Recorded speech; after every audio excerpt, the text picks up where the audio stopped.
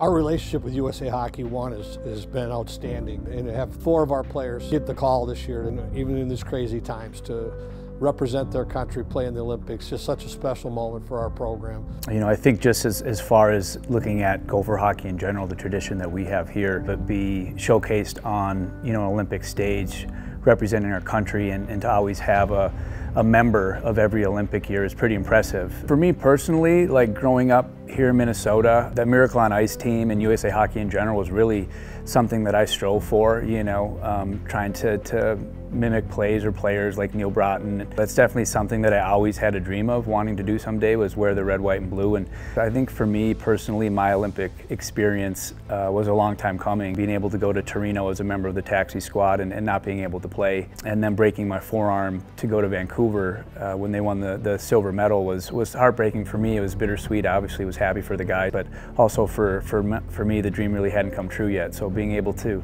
participate in Sochi and stand on the blue line and hear the national anthem play, all my family members that came over, was really an emotional time for me and something that I'll never forget.